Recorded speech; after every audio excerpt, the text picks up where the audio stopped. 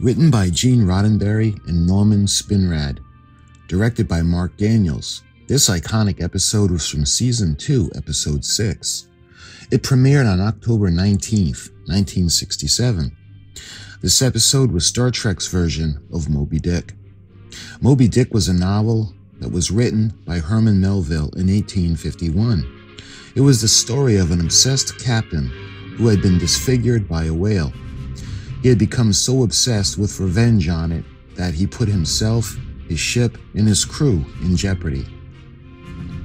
It should come as no surprise to my viewers that my favorite film adaptation starred Patrick Stewart as Captain Ahab. This episode had a character named Commodore Decker, who became obsessed with his tormentor. The planet killer took his crew from him, and eventually his life and the life of his ship, the USS Constellation. It featured William Wyndon as Commodore Decker. Sadly, we lost William back in 2012. An interesting fact about Commodore Decker is it is actually his son, Captain Willard Decker, who is in command of the USS Enterprise NCC 1701 refit, until Admiral Kirk takes her back to fight V'ger in Star Trek The Motion Picture. Another interesting fact was due to budgetary restraints on the show, rather than paint the Enterprise filming model to appear as a damaged USS Constellation, it was decided to get the AMT USS Enterprise model kit. Once it was built, they were able to turn it into the Constellation and damage it the way the ship had been damaged by the planet killer and appeared on screen. It is also worth noting that instead of Lieutenant Uhura, we see Lieutenant Palmer manning the communications station. The episode opens with the USS Enterprise responding to a distress call from her sister ship, the USS Constellation. They are on the outer edge of System L370. Mr. Spock would inform the captain that the entire solar system had been destroyed. It had been reduced to rubble and asteroids, and where there were 7 planets the year before, there was nothing. As the Enterprise approached System L374, sensors would show the same destruction patterns as L370. However, Mr. Spock would indicate that the 2 most inner planets were still intact. Lieutenant Palmer would then inform Captain Kirk that she was picking up a disaster beacon. Mr. Spock analyzed it and confirmed it was from a starship. They would follow the signal and discover it was the USS Constellation. Captain Kirk would order red alert and a sensor sweep of the area. When no threat was detected, Captain Kirk decided to lead a landing party over to the Constellation. With the bridge totally uninhabitable, they decided to focus their search around the auxiliary control room. Captain Kirk would order Mr. Scott to check the phasers and to see if they had been fired. Captain Kirk noticed that there were no half-empty cups of coffee or meals on the tables, so he deduced whatever happened to the crew, they must have had an advanced warning. In engineering, Mr. Scott would order a full damage control check while he checked the engines. Captain Kirk would contact the Enterprise and he would inform Mr. Spock that the crew was simply vanished. He asked Spock if it was possible that the crew had beamed down to either of the 2 remaining planets, and Mr. Spock had said it was improbable. The inner planet's temperature was that of molten lead, and the other planet had a poisonous atmosphere to human life. Later, Mr. Scott would inform the captain that the warp drive was a useless pile of junk, but the impulse engines were not that badly damaged. He also said that the phaser banks were exhausted and that they did not give up without a fight. Scotty suggested using the computer to listen to the duplicate captain's logs from auxiliary control. This is when they first found Commodore Matt Decker. He had been in shock and at first was not sure who Captain Kirk was. Dr. McCoy gave him a stabilizer shot and he started to come around, and he recognized Kirk, but when the captain pushed him to give him a description of what attacked his ship, he broke down. Mr. Scott played back the log, and it spoke of heavy subspace interference, and that they would not be able to inform Starfleet of the destruction in the solar system. It was also noted that the constellation was investigating the apparent breakup or destruction of one of the solar system's planets. Science Officer Masada reported that the fourth planet in System L374 was breaking up, and they were going to investigate. Captain Kirk would have Mr. Scott get the sensor tapes and logs to the Enterprise so that Mr. Spock could analyze them. Commodore Decker would inform Captain Kirk that he had to beam his crew down to safety while he stayed with the ship. He beamed them down to the third planet. The planet killer would then hit the constellation, knocking out the transporter. And when the planet killer attacked the third planet, his crew called to the ship for help, but Commodore Decker was unable to beam them up. The planet would be destroyed and consumed for fuel before the planet killer would leave. Washburn would report to Captain Kirk that the conclusion of the structural and control damage report was ready. He said something had crashed through the deflectors and knocked out the generators. He went on to say that something deactivated the antimatter and warp drive pods. Commodore Decker would describe it as miles long with a maw that could swallow a dozen starships. He went on to say that it must be a weapon. Matt Decker said that they first observed it hovering over a planet, slicing out chunks with a force beam. A scan of the beam would reveal that it was pure antiproton, absolutely pure. Upon contacting Captain Kirk, Mr. Spock would inform him of the inability of contacting Starfleet due to subspace interference. He would go on to say that upon analysis of the tapes, that attacked the constellation was essentially a robot, designed to destroy planets and then consume the rubble for fuel. The Starshot graph placed its point of origin outside the galaxy. However, he stated that the current course would put the planet killer on course to enter the most populated area of this galaxy. Captain Kirk would convince Commodore Decker to head back to the Enterprise with Dr. McCoy. He said the Enterprise would take the constellation in tow. Captain Kirk, Mr. Scott, and the landing party would stay aboard the constellation to prepare it for towing. As soon as Dr. McCoy and Commodore Decker got back to the Enterprise, Mr. Spock was calling Red Alert. As they got to the bridge, Mr. Spock was informing Captain Kirk of the situation.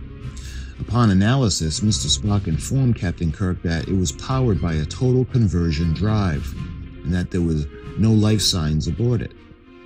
He went on to say that the power generated by the nacelles attracted it, and that they could not get close enough to it without being attacked, like the constellation was. With the machine closing on the Enterprise and the constellation, Captain Kirk ordered the lowering of the deflectors to beam the landing party back to the Enterprise. That is when the planet killer struck the Enterprise. The blow caused the tractor beam to release the constellation. It would also knock out the transporter. With the transporter communications out, Captain Kirk and the landing party was stranded aboard the constellation. He had Mr. Scott try to utilize the impulse engines for some maneuverability. Mr. Sulu would inform Mr. Spock that the planet killer was veering off and breaking off the attack. Mr. Spock suggested that it must have a radius or limit of pursuit. Mr. Sulu informed Mr. Spock that the planet killer had set course for the next solar system, which was where the Rigel colony was. Mr. Spock would order Mr. Sulu to plot a course back to the constellation. However, Commodore Decker would belay that order and order Mr. Sulu to come about 180 degrees to attack. He would inform Mr. Spock that he was taking command of the Enterprise. Mr. Spock advised against it. He said the result was a wrecked ship and a dead crew. Commodore Decker said that he had made a mistake then. This time he intended to hit it point blank with full phasers. Mr. Spock informed him that its hull was solid neutronium and that one ship could not combat it. Commodore Decker ignored his warnings and took command anyway. He would lead the Enterprise in an attack on the planet killer. In 104, Section B, Paragraph 1A of the regulations prevented Mr. Spock from staying in command, much to Dr. McCoy's dismay. Without time to examine Commodore Decker's state of mind, Dr. McCoy would be unable to certify Commodore Decker as unfit for command, psychologically or physically. Decker would order McCoy off the bridge and order Mr. Sulu to come about the 32 degrees Mark 10. with deflectors on maximum and main phaser banks at ready. Meanwhile, back on the Constellation, Captain Kirk would have Mr. Scott cross-connect the warp drive control system to the impulse system. The impulse control system would be damaged beyond repair. However, the warp drive controls were in good condition. Captain Kirk was in auxiliary control working on restoring the viewing screen, ordering Washburn to try to fix the 2G6 circuit. At that time, the Enterprise was attacking the planet killer. It would fire at the Enterprise and Mr. Spock would urge Decker to back off. Decker ignored his warnings, saying duly noted. He ordered the firing of the phasers. Mr. Sulu would inform him that they just bounced off. Back on the Constellation, Captain Kirk had restored the viewing screen, and that's when he had seen the Enterprise dangerously close, firing on the planet killer with no effect. Mr. Scott informed him that the Constellation should have power shortly to move. Back on the Enterprise, Decker would order phasers fired again, and again with no effect. The planet killer would fire a beam at the Enterprise, knocking out the deflectors and causing damage and casualties, including inner hull rupture. Mr. Spock urged withdrawal and cited that an attempt to continue the attack would be suicide. He then cited that suicidal behavior would be, indeed, reasons for relieving Commodore Decker of his command. Decker would order the Enterprise to veer off. However, they would be stuck in the tractor beam, being drawn into the maw of the planet killer.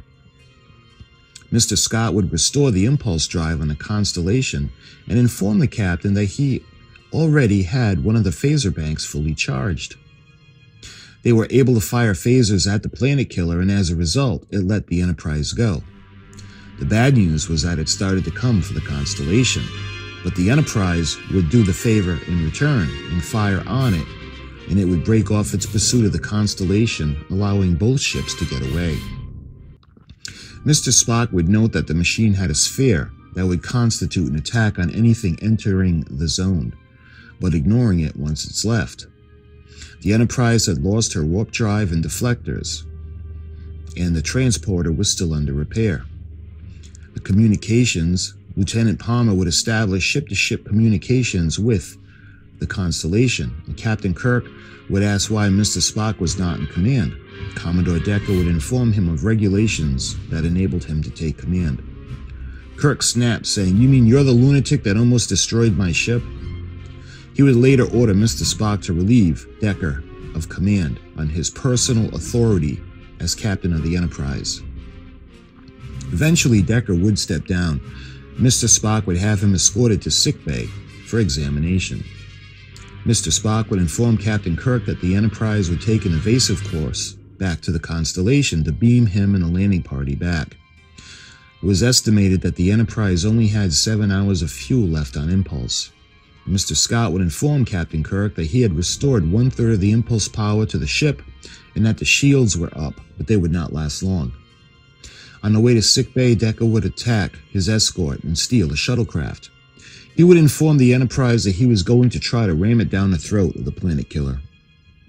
Decker would ignore the pleas from Spock and Captain Kirk and would proceed to go inside the planet killer as the shuttlecraft exploded. However, Mr. Sulu would register a small drop of power, and he would detect it with Mr. Spock. Captain Kirk would devise a plan to do the same thing with the Constellation. Kirk told Spock that Decker had the right idea, but not enough power to back it up. The explosion from an impulse engine from a starship would generate 97.835 megatons of force. Captain Kirk had said that the explosion would come from inside rather than try to blast through its hull. With the transporter operational, Kirk would order the landing party back to the Enterprise, with the exception of himself and Mr. Scott. He would then have Scotty rig a button to auxiliary control and would force an overload and explosion of the impulse engines. He gave it a delay of 30 seconds. Upon beaming back to the Enterprise, Mr. Scott would discover a problem with the transporter's main junction circuitry and attempt to fix it. He would get it fixed, but it would be jury-rigged. And after pressing the button that would force an overload explosion aboard the USS Constellation, Kirk ordered to be beamed aboard the Enterprise, but the transporter would malfunction again. But later, as the USS Constellation exploded inside the Planet Killer, Captain Kirk would materialize on a transporter pad. The explosion of the Constellation would cause all power levels on the Planet Killer to drop, in effect, killing it. Mr. Spock would later say he could not help but wonder if there were any more Planet Killers out there. Captain Kirk would respond by saying, "I certainly hope not. I found one quite sufficient."